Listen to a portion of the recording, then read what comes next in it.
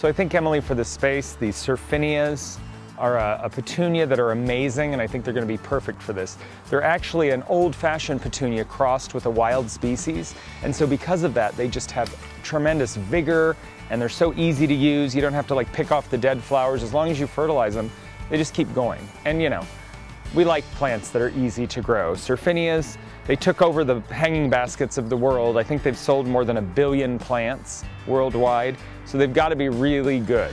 And so I think they're really just the perfect plant for this bright, sunny location. They're going to be easy to take care of, and they're going to be gorgeous from spring through fall. Let's hang them up and see how they look.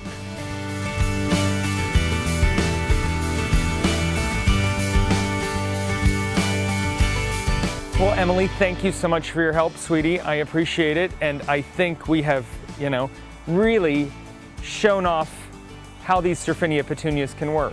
Do you like how it's turned out? Yeah, I think all the colors worked really good together. It just looks really great in the end. Yeah, I think the people that created these plants, the plant hybridizers, actually selected them so that they would fit really well together and grow at the same rate.